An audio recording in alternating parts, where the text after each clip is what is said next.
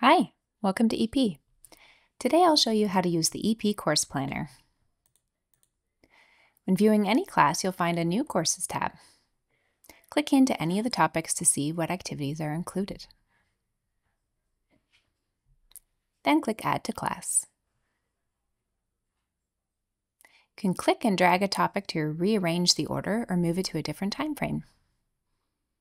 You can click into a topic and then into any activity to preview it.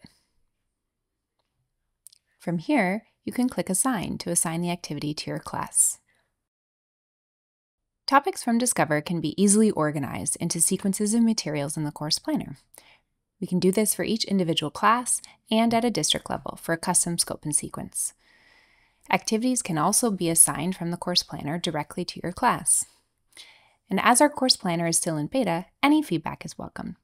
Visit educationperfect.com for more tips. And thanks for watching.